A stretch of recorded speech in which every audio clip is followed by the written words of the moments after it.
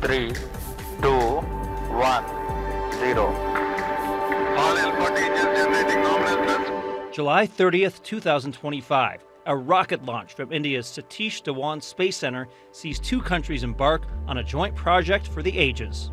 India may not be a country you picture for much space exploration, but this undertaking may well change that perception. NISAR is a much more capable mission than either the US or India would have been able to field on its own. NASA's Director of Earth Science says the NISAR mission will deploy the most sophisticated radar that either country has ever put into space. With its almost 40-foot antenna, it will be able to see changes in the Earth's surface of about a half an inch over areas the size of half a tennis court. It transmits the pulses from both antennas.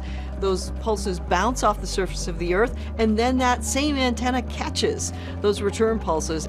The big dish almost looks like a giant catcher's mitt, folding out for maximum efficiency. It's technically a spacefaring 2-for-1 deal, with two radars operating through the same antenna 464 miles above us.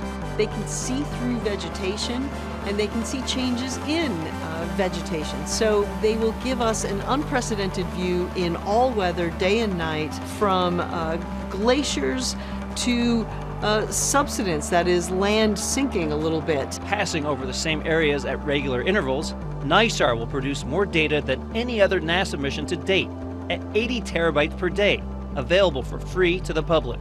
After some collaboration, NISAR is slated to begin operations sometime in early fall. For this week's Science Source, I'm Pete Mangione.